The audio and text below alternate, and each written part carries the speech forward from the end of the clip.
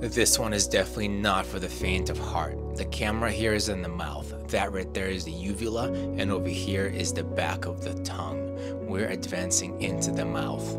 And the reason why you see bubbling in the back is because the patient is still awake and breathing.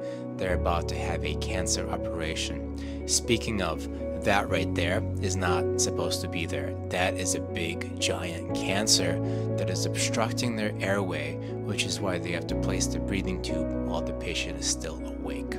So now we gotta get around it. Wow, tight squeeze. That right there coming into the views are the vocal cords. They will advance the camera through the vocal cords, and once they're in, they'll advance the breathing tube over the camera, and then the patient can go off to sleep and the operation can start. Wow.